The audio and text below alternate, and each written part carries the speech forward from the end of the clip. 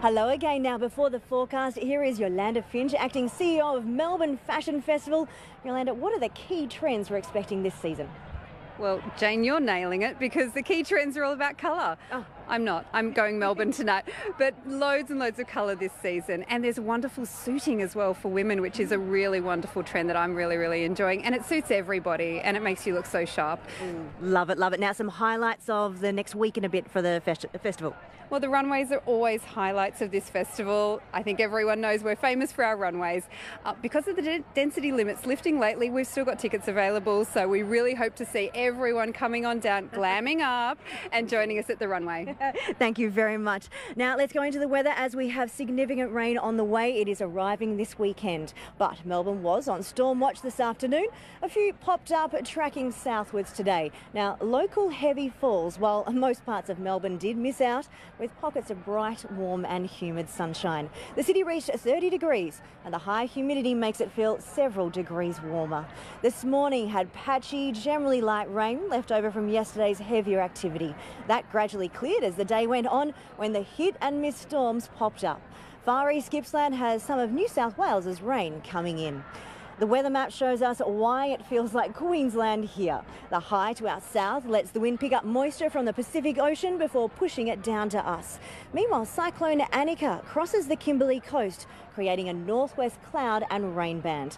Now, that is Victoria's next major weather feature. The moisture from that cyclone will come here too, so it is extra humid and low pressure is set to deepen.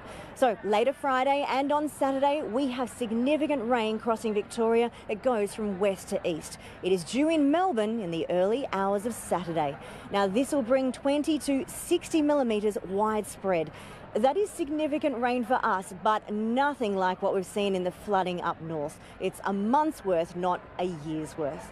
Around the nation tomorrow, storms do return to Brisbane. It's heavy rain, but not widespread like last time. Sydney in the severe zone, another 100 to 150 millimetres, but tomorrow is the last day of it. Canberra, a bit of rain, up to 15 millimetres.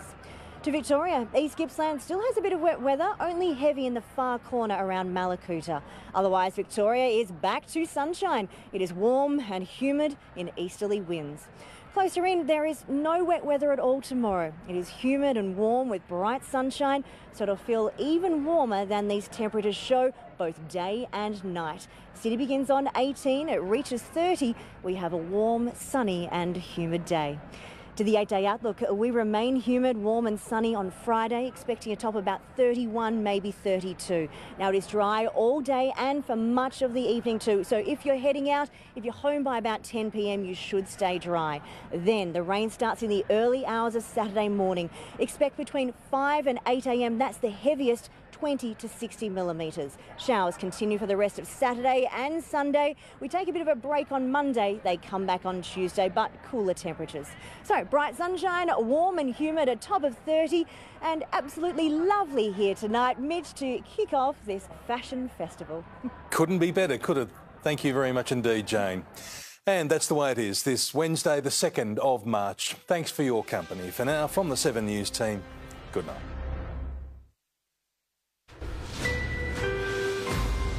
Closer each day.